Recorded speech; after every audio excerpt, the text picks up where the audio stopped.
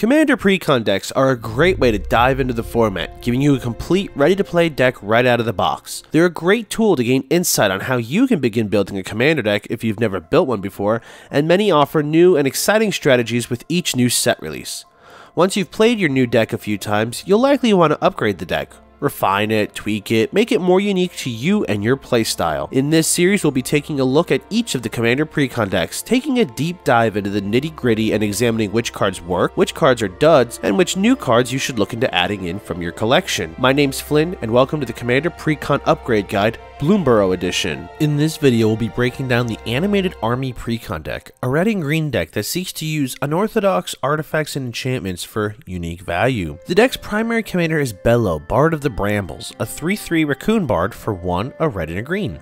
He has one ability. During your turn, each non-equipment artifact and each non-aura enchantment you control with a mana value of 4 or greater becomes a 4/4 elemental creature in addition to its other types. It has indestructible, haste, and whenever this creature deals combat damage to a player, draw a card. This is a super cool ability that makes it relevant to have a deck full of artifacts and enchantments. Specifically, Bello asks you to include cards of these two types that have mana value of 4 or greater, which is in some ways counterintuitive to good commander deck building, but this could also bring about a unique style of play.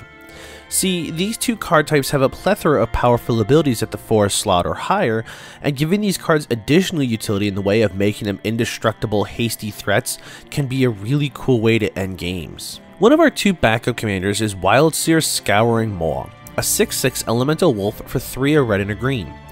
Wildseer has Trample, and it gives enchantment spells you cast from your hand Cascade. Cascade is a triggered ability where whenever you cast an enchantment spell from your hand, you exile cards from the top of your library until you exile a non-land card that costs less. You may cast that spell without paying its mana cost and return the other cards exiled this way to the bottom of the library in a random order. I really like Wildseer. Beyond its pushed stats as a 6/6 for 5 with Trample, it gives your specific spells Cascade. Enchantment decks are notoriously strong, and while this is a unique one in that we are in red-green rather than the usual white-green for enchantments, this offers us a bit of added value in getting us extra spells when we cast them. In moving Wildseer to the command zone, we are looking to move away from the artifacts in this deck and focus on more value enchantments that will be the main strategy. Our third possible commander out of the box is Grumgully the Generous. Grumgully is a 3-mana goblin shaman that has each other non-human creature you control enter with an additional +1/+1 counter on it. Grumgully can be effective for non-human decks that want to go aggro with +1/+1 counters, but for this deck I'm not as much a fan of making this the main commander. He doesn't really synergize with what the other two commanders are looking to do, and so while I do feel need to mention him as a possible candidate for commander, I would strongly urge you to use either of the other two. Now for the sake of our upgrade guide, we are going to maintain Bello as our commander, though we may build a deck with Wildseer at a later time. In this next section, we're going to take a look at the best cards that are new to Magic from this particular Precon deck. These are some of the cards that either have good synergy with the deck's strategy, or are just all-around good cards to have. You'll likely want to keep these in the deck as you begin swapping out cards. Alchemist's Talent is a 4-mana enchantment with the class subtype. At base level, when it enters, you create 2 tapped treasure tokens. For 2 mana, you can level it up to level 2, where it gains the static ability. Treasures you control can tap and sacrifice to add 2 mana of any color.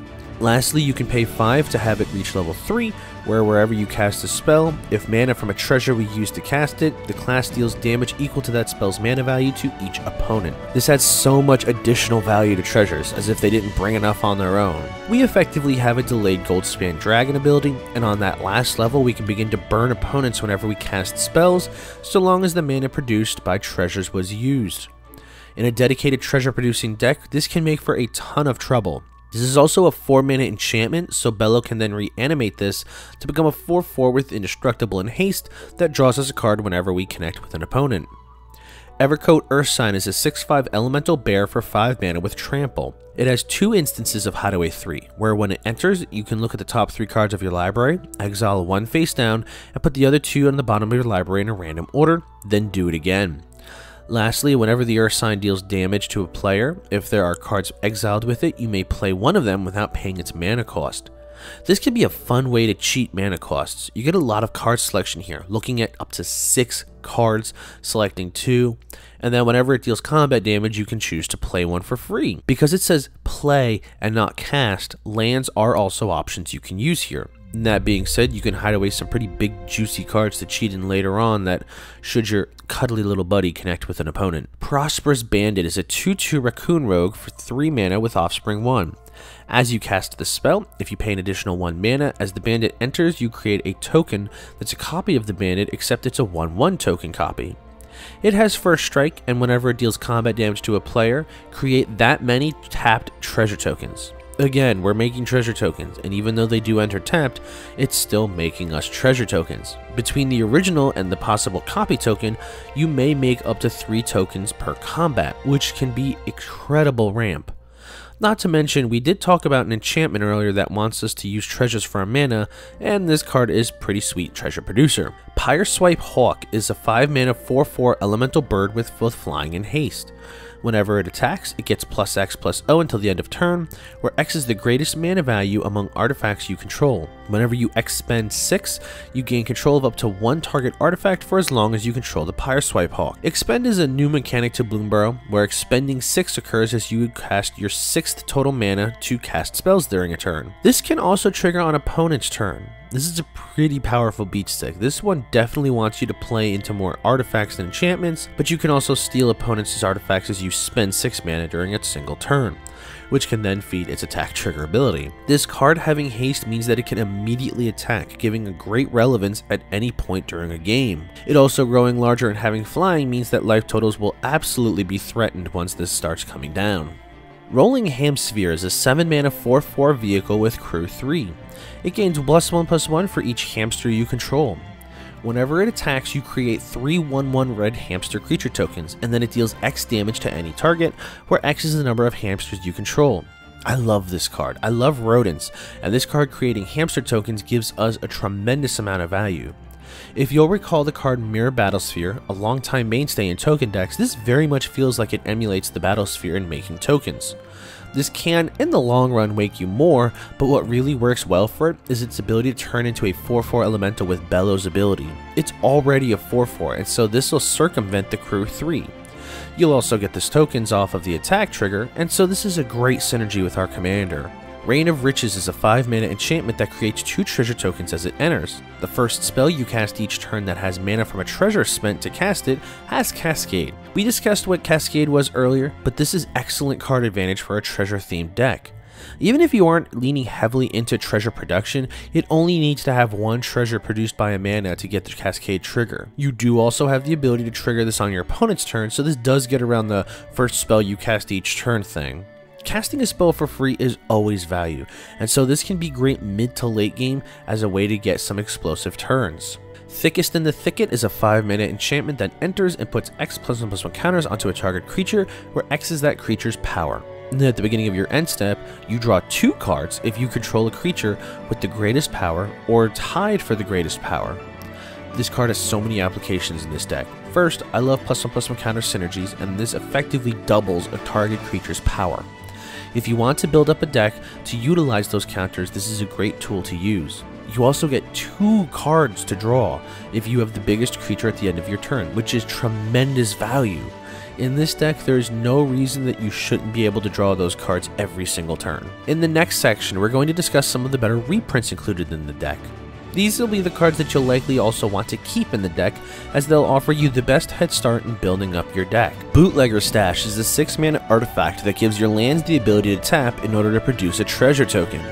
If you recall, several cards in this deck care about treasure, specifically the mana that's produced by treasure. This can be a great asset to you if you choose to lean more into that strategy, and if you have cards that care about artifacts, well, you can use these. Esika's Chariot is a 4 mana 4/4 artifact vehicle with crew 4. As it enters, you create 2 2/2 green cat tokens. Whenever it attacks, you create a token that's a copy of a target token that you control. This is another one similar to the Hamsphere in that it's a 4/4 that you can animate using Bellows ability, without having to use the crew ability. It also bringing 2 tokens with it on just entering is additional value. Greater Good is a 4-drop enchantment with an activated ability. You could sacrifice a creature to draw cards equal to the sacrificed creature's power and then discard 3 cards. This deck does lean into some larger creatures, especially with Bellow animating our 4-drop enchantments and higher into 4/4 creatures. Since these cards are creatures during our turn, we can use them to attack, gain us value, and then before our turn is out, we sacrifice them to draw some cards. Lotus Cobra is a 2-mana 2/1 snake. It has a landfall trigger, where whenever you have a land enter, you add 1 mana of any color. This is such a powerful ramp spell, and it can come down early enough to give you extra mana each turn. This deck does lean into some heavy spells, with bulk of our better spells being at the 4 slot or greater. Getting this out speeds up the process of getting those cards out. Primeval Bounty is a 6-mana enchantment with a landfall ability that gains us 3 life whenever a land you control enters. It has 2 other abilities. Whenever you cast a creature spell, you create a 3/3 green beast token. Whenever you cast a non-creature spell, you put 3 +1/+1 counters onto a target creature you control. This gives a ton of value, especially when considering how many of our spells are non-creatures to give the +1/+1 counters. Our board state will grow larger and larger. Tendershoot Dryad is a 5-drop 2/2 with Ascend. Ascend is an ability that gives you the City's Blessing if you control 10 or more permanents. Once you get the City's Blessing, you retain it for the remainder of the game. It has 2 other abilities. At the beginning of each upkeep, you create a 1/1 green sapling token. Each upkeep.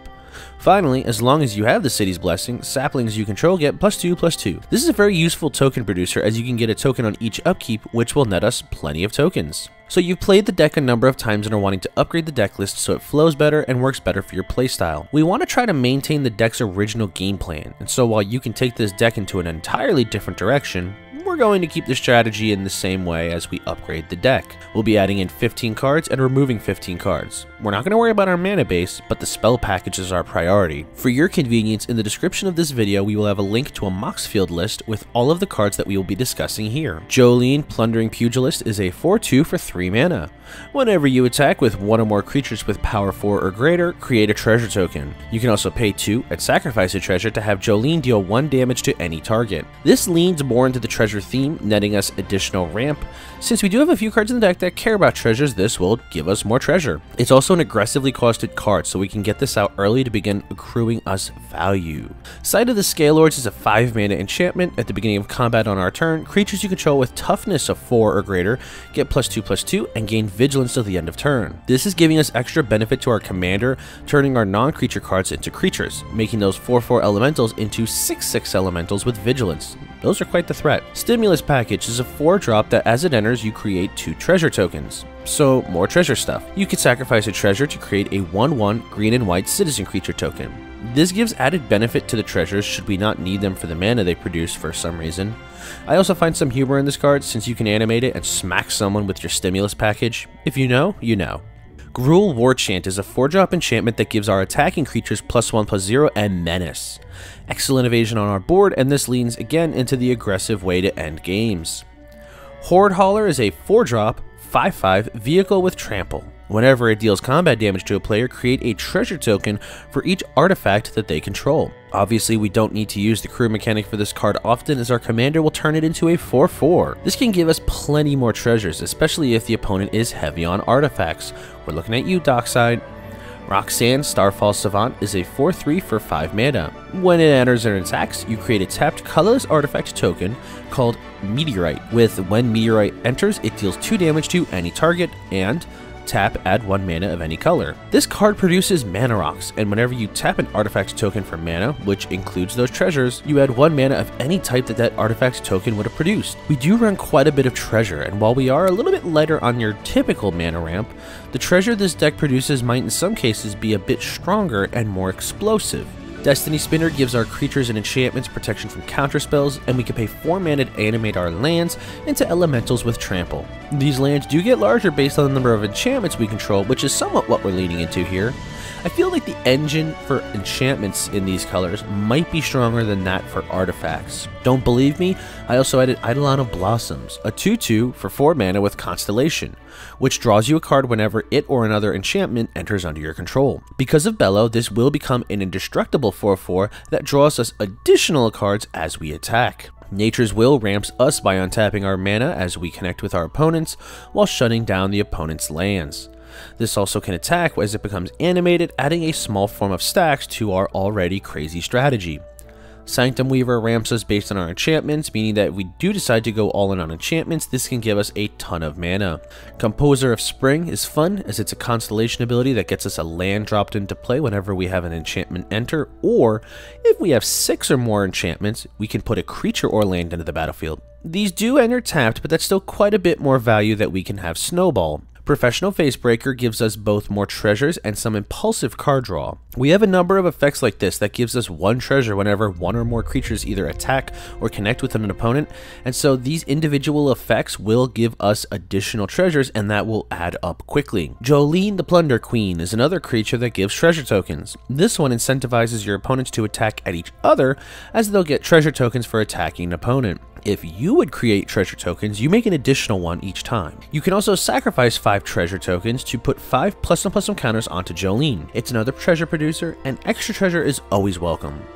Descent into Avernus is a 3-mana enchantment that is a little bit chaotic. And at the beginning of our upkeep, you put 2 descent counters on it, and then each player creates X treasure tokens and takes X damage, where X is the number of counters on descent of Avernus. This gives us so many treasure tokens, and it does put a bit of a clock on the game. We want to speed things up sometimes, and so this is a great way to do it. Lastly, Goldspan Dragon has both flying and haste, and when it attacks or is targeted by a spell, you create a treasure token. Your treasure tokens can also tap and sacrifice to add 2 mana of any one color. We did lean a lot more into the enchantments in our upgrade, but I did put quite a bit of emphasis on utilizing treasure tokens as our primary ramp source. As we can see here, there is potential for explosive turns when you get a ton of mana all at once to play several spells and potentially push for a win. Now, of course, we do have to cut cards to fit these cards in. My goal in taking these 15 cards in and out is to hone in on the better cards, make more effective card choices, and possibly add in some more ways to win. If you play the deck and find that some cards are better on your own playstyle, feel free to continue using them. These are just my choices, and the cards that I either am not a fan of, or I don't think they synergize enough with the deck, or in playtesting they just don't live up to what their role in the deck is supposed to be. I think that this deck is a great entry into Commander, giving you a unique deck that can take advantage of both artifacts or enchantments, whichever is your preference. You could in theory go either way with this deck and lean into one strategy you prefer over the other. I'm a huge fan of enchantments, so I leaned more into that card type than artifacts, but at the end of the day, how you develop your deck is entirely up to you. But for now, that will take up our look at the Animated Army deck. What do you think of this deck? Are there some fun tech cards that you're going to be slotting into your build? Let's talk about it in the comments. If you enjoyed this video, likes and shares are the best way to help our channel's community grow. If you're new here, subscribe and ring the bell to never miss out on future videos. And as always, I appreciate you hanging out with me here today, and I'll catch you all next time.